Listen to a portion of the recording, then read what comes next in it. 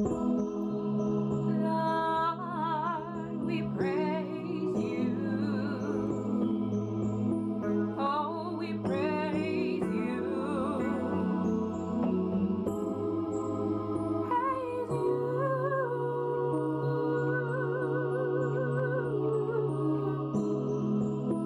Greetings to you all. Thank you so much for joining us. I am Minister Tanae Williams, and I am a part of the wonderful family at Rhema Praise and Worship Church in Spencer, North Carolina. But my pastor is none other than my father, Pastor Alonzo Williams Sr., and my associate pastor is none other than my beautiful mother, Associate Pastor Joyce Williams. It is just a wonderful time and a wonderful privilege to be able to speak to you all again, to encourage you and to share what the Lord has encouraged me in. I am so grateful to be here. So I pray that you stick with us and that you learn as well as I have learned, and not only learn but apply His word, God's word, to our lives. Please join me as we go to God in prayer. Father God, thank you so much for being who you are. Lord, you are the great I am, and there is no God like you. Thank you, Father God, for how you have kept us through the pandemic, how you keep us every single day of our lives. Now, Father, we have lost so much, Lord Jesus. We've lost a lot. Some have lost loved ones. Some have lost jobs. Some have lost income and extra revenue and resources, Father God. And this season, it's harder for some than it is for others. But Lord God, you said in your word that you would supply all of our needs according to your riches in glory. So Father, we thank you for, even though there has been loss, there has also been much gain, Father God. You have encouraged and strengthened our faith, Father. You have shown us yourself in a new and a better light, Father God. We thank you, Lord God, for giving us ample time to minister to others, God, but to spend time with you and to worship. Thank you so much, Father God, for how you have encouraged our hearts when the well was dry, Father God. Thank you for creating reds, for creating valleys, Father God, and paths, Lord Jesus, through our own personal Red Seas. Truly, there is no God like you, and we say thank you. Lord God, you are mighty. You are mighty to save. You are mighty to deliver. And Father, we thank you for how you are helping us and how you encourage us and how you teach us, not only about you, but also about ourselves, Father God. Forgive us as we forgive those who have wrongfully used us, God, and abused us and talked about us, Lord. Forgive us, Father God, as we may have been the ones who have talked about others and put others down and not allowed your light to shine within us as it should be.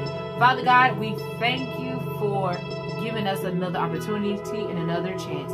Now, Lord God, I ask that you would, Father God, teach through me, Holy Spirit, and let me speak only what you have for me to say and your word, Lord God. For to teach and minister your word, Lord Jesus, is such a privilege, and it's one I don't take lightly, Father God. So thank you, Lord. May I be a blessing to others, God, as you are such a blessing to me, Father God. Thank you for my pastor, my associate pastor, our deaconess, trustees, the saints, Father God, and as Sister Jackie Hill Perry says, Lord, in the eights, Lord God, we thank you for all. We pray your wonderful will be done in our lives and in this world. It is in Christ Jesus' mighty name we pray. Amen. Amen. Well, thank you. God is so awesome. He is a wonder. So we're going to go right into what the Lord has for me. I am so excited. I love God's word. His word it's just life. It's amazing how we read some of the same passages, but God reveals something else new to us that we never thought about. You know why? Because it's living. It's the living word. And living means it gives you life. Living means it's life. So God is the living word. And his word is the living word. Glory to God. Join me as we go to the book of beginnings.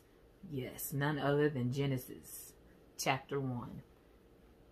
Now my scripture is actually, my text rather, is coming from this entire chapter. But I will not read this entire chapter. I challenge you to read this on your own time and make sure you hear what God is saying. Don't just like read it just to be reading it, but think about what God is saying and then ask him, well, Father, how can I apply this to my life? Okay. So I will be reading verses 1 to, I think I'll read verses 1 through 5. Says, this is Genesis chapter 1. This is the King James Version. In the beginning, God. Pause right there. In the beginning, God. Stick a pin in that right there. In the beginning, God created the heaven and the earth. And the earth was without form and void, and darkness was upon the face of the deep. And the Spirit of God moved upon the face of the waters. Verse 3 says, and God said, let there be light. And there was light. And God saw the light, that it was good. And God divided the light from the darkness. And God called the light day, and the darkness he called night. And the evening and the morning were the first day. Verse 31 of that same chapter says, and God saw everything he had made, and behold, it was very good. And the evening and the morning were the sixth day. So as you read Genesis chapter 1, you will see how God created the world in 6 days and everything that he created within the world within 6 days. God has blessed me to find other hobbies that I didn't realize that I had, or that I liked rather, not that I had. On my birthday, for the past couple of years, last year was my 40th birthday. And so, of course, you know, being the 40th birthday, I wanted to do something out of the ordinary for me. And so one of my friends suggested, well, what about painting? And so it stuck with me. And I went to so last year, a few of my family and my friends went with me to a painting class. I enjoyed it so much. I enjoyed it. I just enjoyed it thoroughly. Just to be able to create your own work of art, your own masterpiece. Oh, and so I went again this year as well. And it's just fun. Painting for me is one thing I like to do when I just want to just alleviate some stress. Just the colors, the different colors. I really enjoy bright colors. The different colors, the warm colors, the cold colors, the primary colors, how they all work together to create this beautiful, your beautiful work of art. And it's just amazing how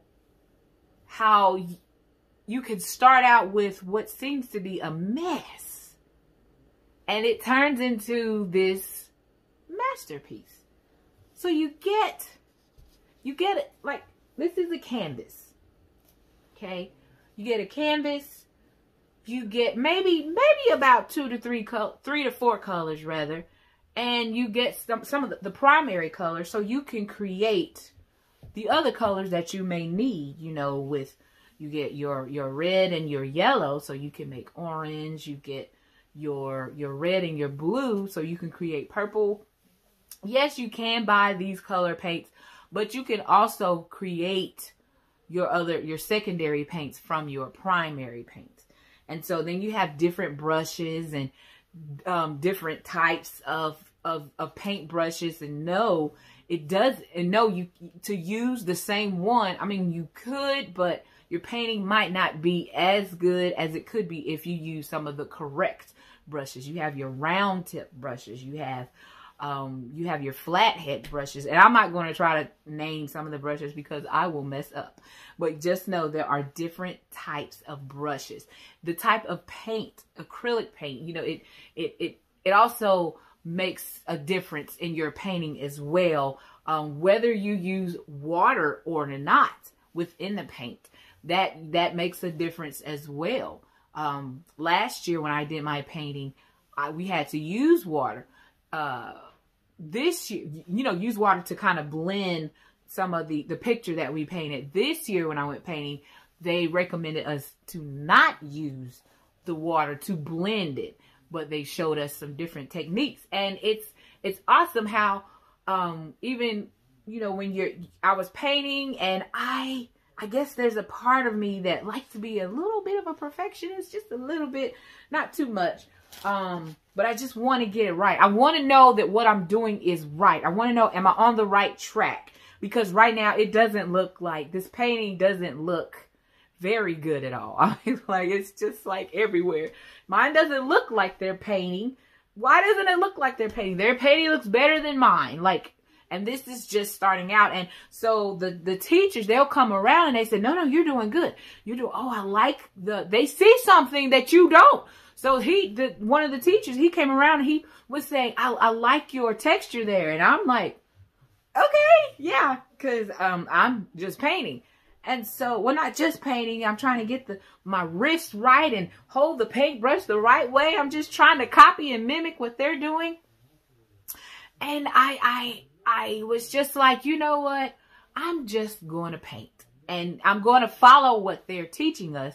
But this is my creation. This is what I envision. It's not going to look exactly like the person over here to my right, or the person to my left, or even the teachers. It's not going to look exactly like them. This is my personal painting and how what I envision. So when you are painting, before you paint, you have this vision that you want, this mental picture that you want to portray onto your canvas. Okay, and so when I go to the painting class, what they do is someone draws out very lightly what you're going to paint.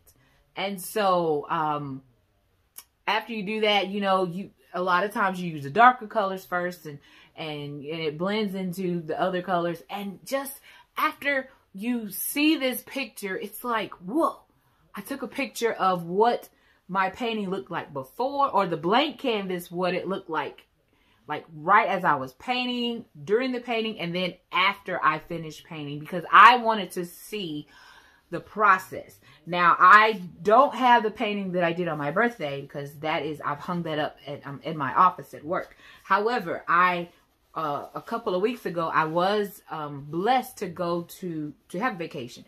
And on that vacation, one of the things I wanted to do was to paint. I'm telling you, that is one of the hobbies that I have found I thoroughly enjoy.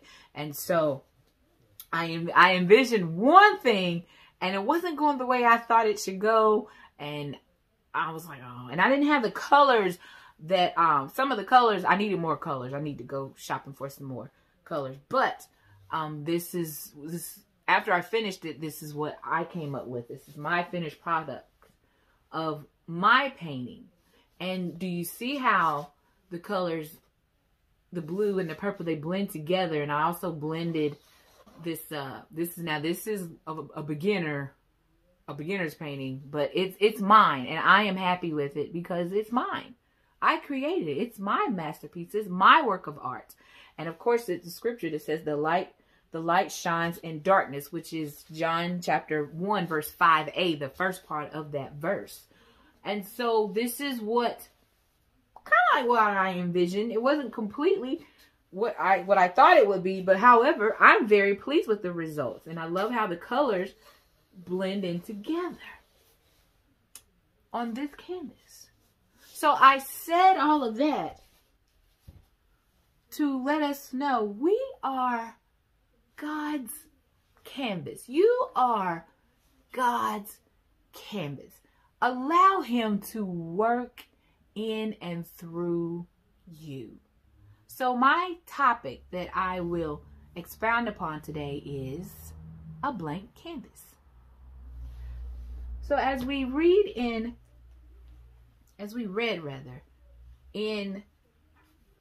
Genesis chapter 1, the earth was God's canvas. God strategically created each day for the next event, or each day for the next day. And he didn't create man first, because where would he put them? It says, the scripture says the earth was without form and void, and darkness was upon the face of the deep. So where would God put man if he created man first? No. If there was darkness there, he created light. Okay? So he created the light, and then he called it day and he called it night. Why? Because the next day, he created the light for the sky. He needed the sky, the atmosphere, and the air. Okay? He created that so he can be able to, so he can put the sun and the moon and the stars, the lands, the vegetation, and the heavenly bodies. He created one after another. And he prepared it for the next day. And after all of that was created, on God's beautiful canvas of earth, or earth's canvas rather, he created man from the dust of the ground. He prepared man first, and then he created woman from the man. Strategic. So one of the things that I have learned about God's character and his characteristics is that God is strategic.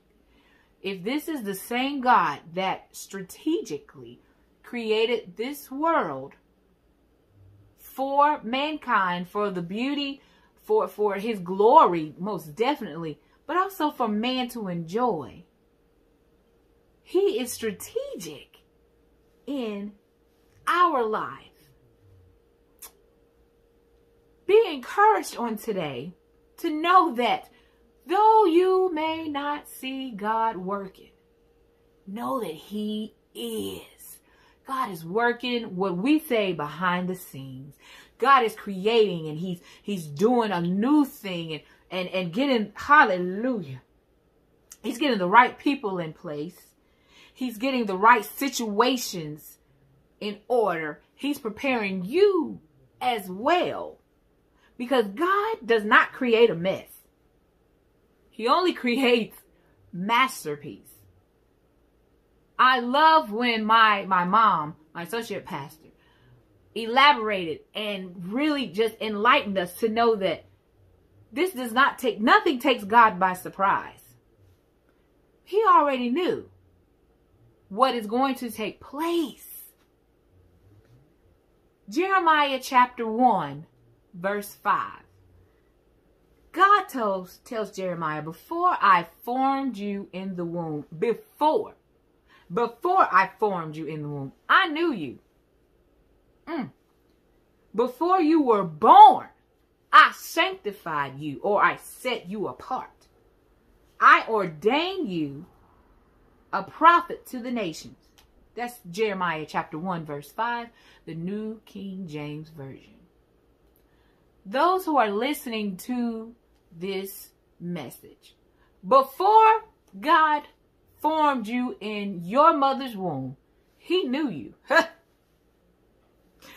He has sanctified you and set you apart for a specific purpose. You are not a mistake. God has so much for you. And the way to find out is to seek after him, to see what it is that God wants you to do. And I heard a message this morning, an encouraging word from Jonathan Evans, and I'm summarizing that God, he doesn't play any games with us. He's not playing with your heart. What the circle of people that God has allowed you to be around, what is it that God wants you to do there? To minister his word, to spread his word, to show people, to let your light so shine so that men may see your good works and glorify the Father. He just does it in different ways with different talents. God has blessed me to be a youth and family program director. So I'm around kids and I'm around adults. I'm around parents. My circle of people that God has placed me in, the radius of people that he's allowed me to be in the center of. And so what God shows me to do is, okay, I want you to spread my word this way. I want you to spread my word this way. I want you to sing today. I want you to send this encouraging message. I want you to take this person aside and have a heart to heart. I want you to take this person out to eat. Let's go and have a cup of coffee. Let's go and have a prayer meeting. It's expounding upon God's love, his mercy, and showing the good works of the Lord. I want you to go and help this person pay a bill. God's work for you, his purpose, so that men may see, wow, men and women may see how even in the midst of what's going on, you're still portraying God's goodness and God's work and helping other people. And when we help other people who are down, it softens their heart and they want to know. Some want to know more about the Lord. Now, there are some people who are just so hard-hearted, but that seed was either planted or that seed was watered. God put you in that person's place, their path rather, for a specific reason. Jeremiah 29:11 says, "For I know the thoughts that I think toward you, says the Lord, thoughts of peace and not of evil, to give you a future and a hope." I want you to internalize this verse. For God knows the thoughts that he thinks towards you, says the Lord. Thoughts of peace and not of evil. Beloved, the things that we go through that are challenging, God is not trying to kill us. No, he has not or abandoned us. He can't. He said, "For I won't leave you, nor will I forsake you." It's not his character. Now, if we leave him, that's on us. But you know what? He's always there. He is omnipresent. He is everywhere. You want to be everywhere you don't want to be. You cannot run from God. If you climb to the highest mountain, he is there. If you go to the valley below, he is there. He is everywhere. So he has a future and a hope for you. Don't give up. Don't give in. Well, Minister Tanae, I'm getting older. I don't know what the Lord will have for me to do. Continue to believe in him and pray. And then listen. And then watch where God has placed you already. Sometimes we may think that we should be on a stage or behind a pulpit or in front of a huge crowd of people. And no, that's not where God may want you. He may want you on that job, ministering to those who are lost. He may want you in that schoolhouse trying to help another teacher. He may want you at Amazon ministering to somebody who feels like all hope is gone. Or maybe even in your own home to your family member. Oh, it could be even cooking. Some people's ministry is cooking for others and ministering God's word. God is limitless and will use whomever will allow him to use them. So even those negative situations those challenging situations, whereas too you feel like all hope is gone, where you may have lost your job, where you may be financially struggling, where you may be, your health may be declining, you may be even battling depression. God will use all of that if you allow him to, for the good of him, for the good of them who loves him. Romans 8:28, which is my favorite verse. And we know that all things work together for good to those who love God, to those who are called according to his purpose. Do you see? You see how things work out? It works out for those of us who choose to love God in spite of what's going on. Glory to God. Who choose to love God even though we don't physically see him. Who choose to love God even though sometimes we don't even know if he's there. Or we may feel like he's not there. To choose to have faith and to love God. He works those out. He works every situation out. It didn't say just one situation. It says all things. All things. The good, the bad, and the ugly will work out for your good, for my good. Because you know why? Not only do I love God, do some of you love God, but he has called us. Oh my goodness. God has called us. He has called you according to his purpose. You are his canvas. And just like in a painting, how you can use, like, to make the purple, red and blue, to blend in from this blue to this purple, back to the blue. He will use whatever situation, glory to God, and blend it all together. And when that day comes, when he cracks the sky, or if you fall asleep in the Lord, your masterpiece will be completed. You are complete. We are completed in him. We're already complete in him, but he uses every situation. He uses every circumstance. He uses the good. He uses the bad. He uses the ugly. He uses people who are helping you. He uses people who are talking about you. He uses those who are trying to, maybe even trying to physically hurt you. He uses all of these as his canvas for your life. I can look back over my life and see how God has used my sin, my mistakes, which are actually sin, the sin that I was in. And he used that to blend in and show his mercy and to show his grace. Glory to the matchless name. To work out for my good. He has used my failures to help in my success. Woo!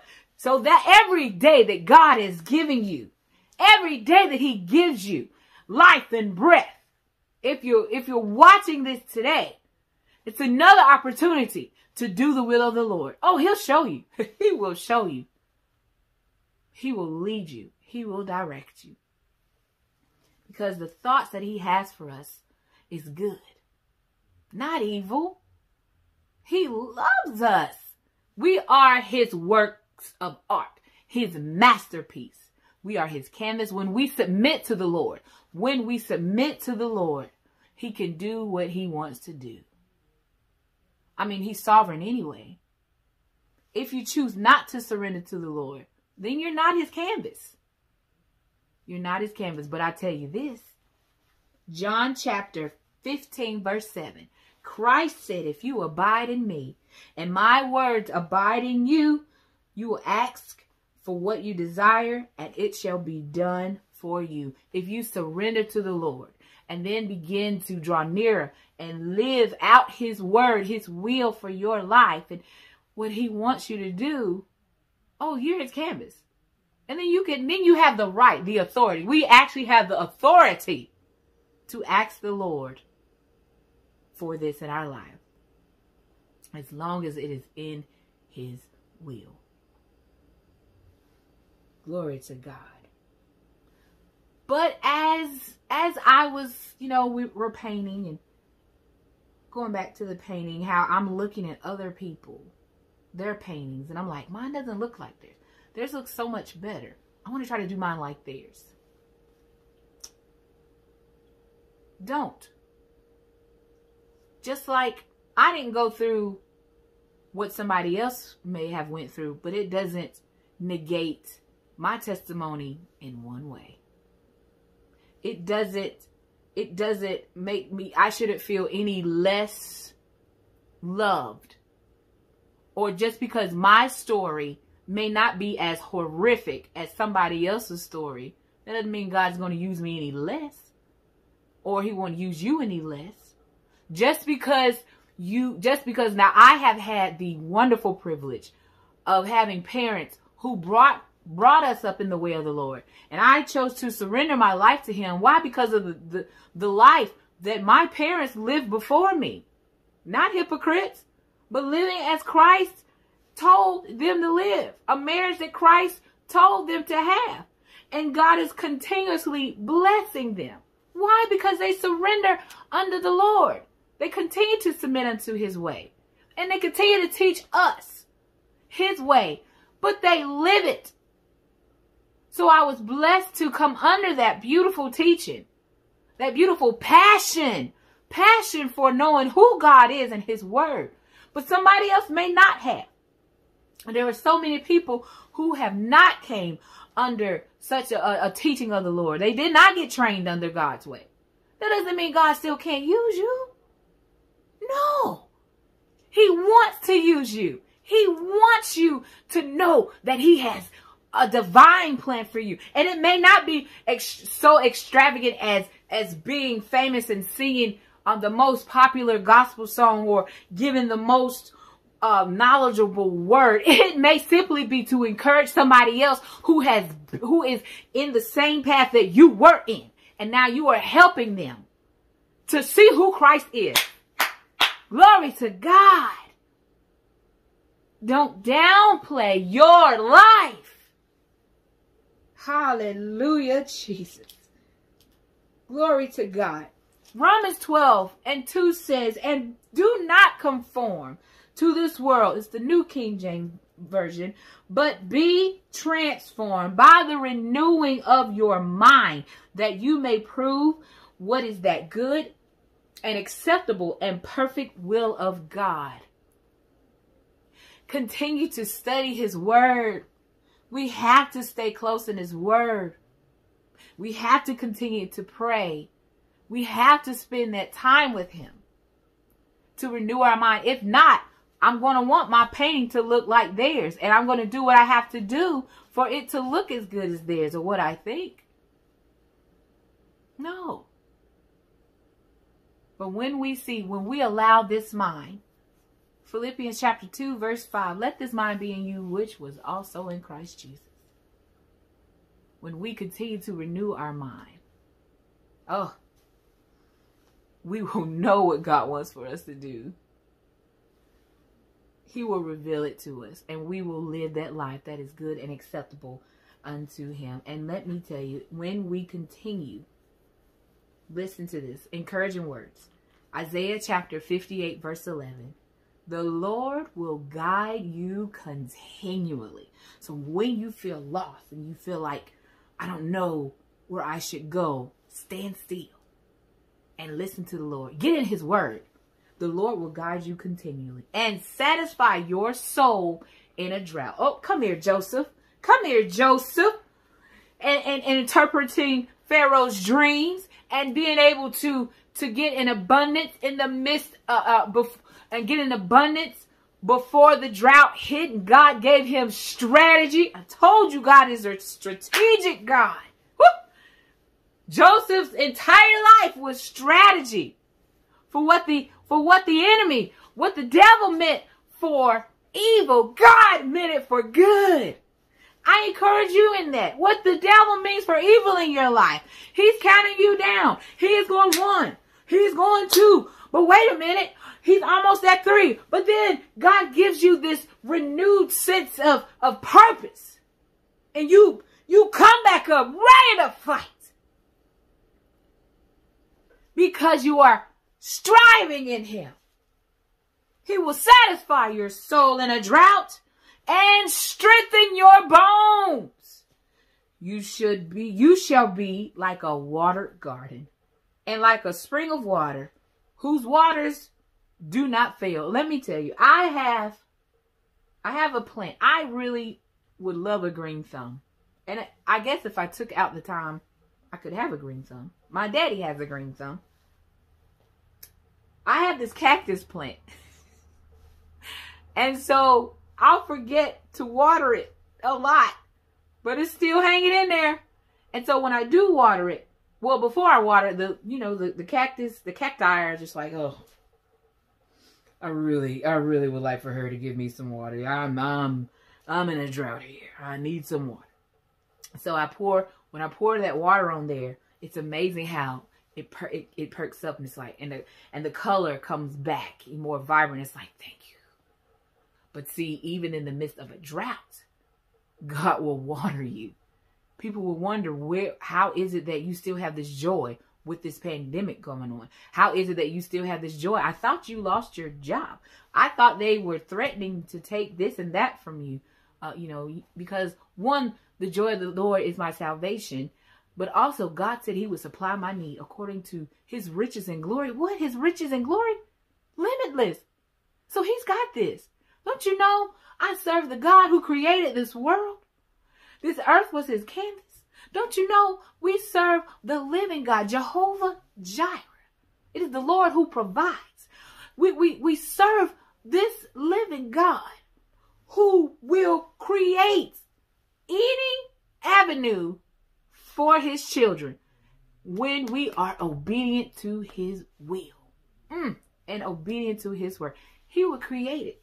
He'll take a bad thing and work it out for my good. He'll take a good thing and works it out for my good.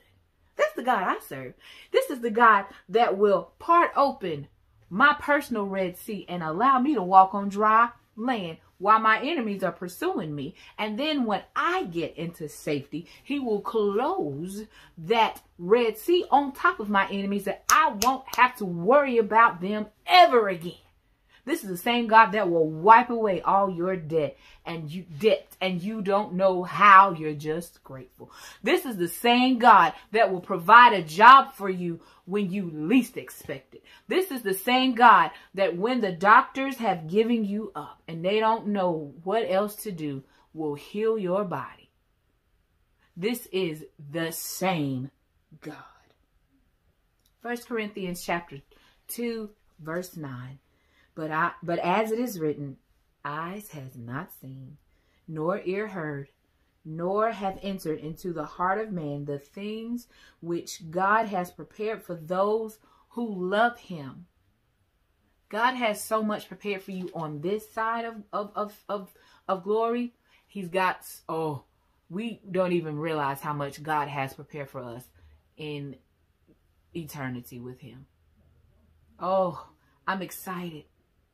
But to know that God will take whatever situation and that he will use it. I'm his canvas. He will use whatever it is to blend things together, to blend colors together, or to blend, not colors rather. I'm speaking of a painting, but to blend your troubles, our troubles and our good together. He will blend it all together, and we will come out as this beautiful masterpiece if you allow God to do that. Beloved, God he's gentle. He will not force himself on us. If we choose to follow him, blessed be the name of the Lord. And blessed are you. But if we choose not to follow him, don't expect God's choicest blessings for your life. God is Elohim.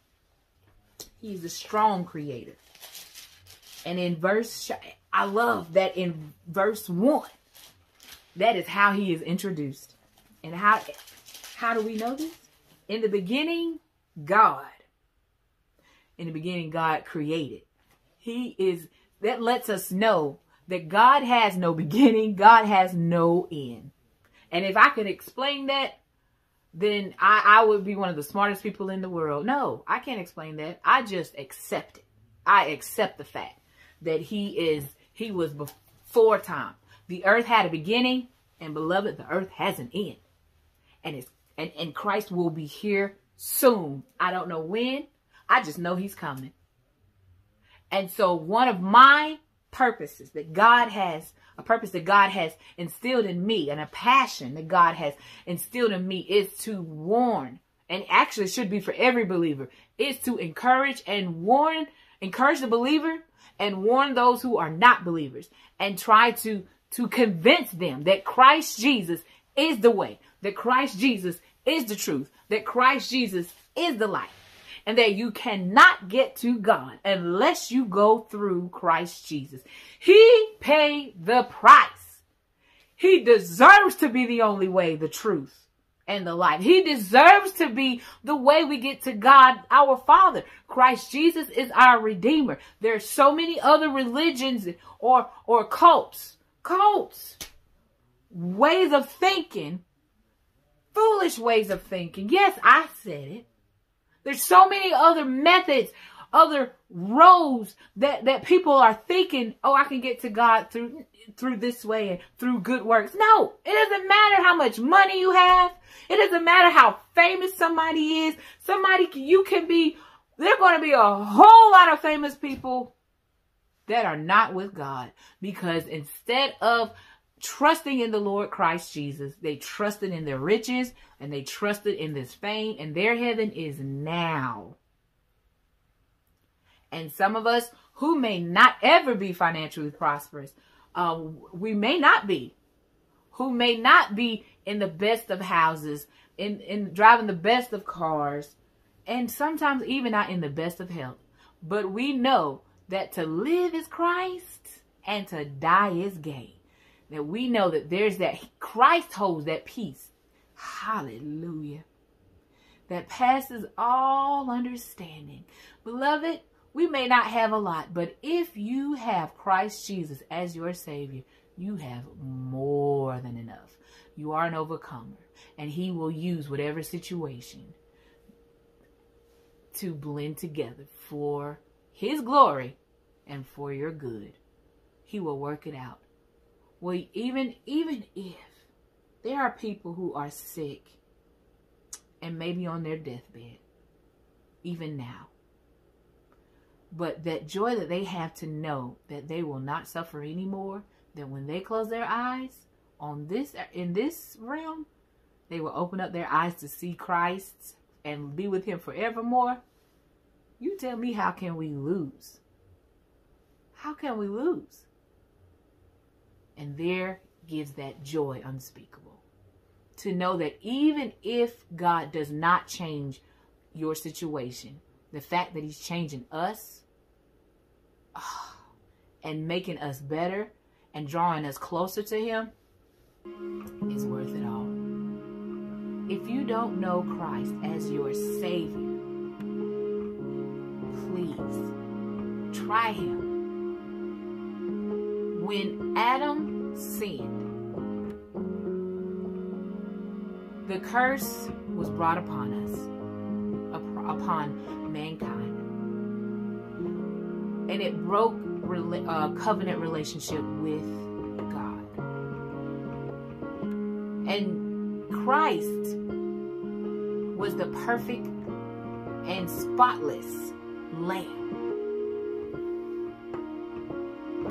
that took on our sin, and he did not deserve it.